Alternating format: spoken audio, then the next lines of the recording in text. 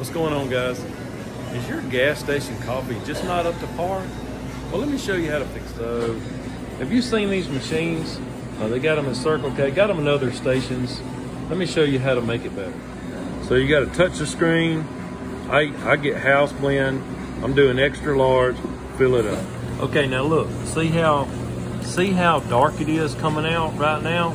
Well, when it gets close to the end, it's gonna clear up. So we're gonna stop it when it starts to go clear, about halfway. Stop.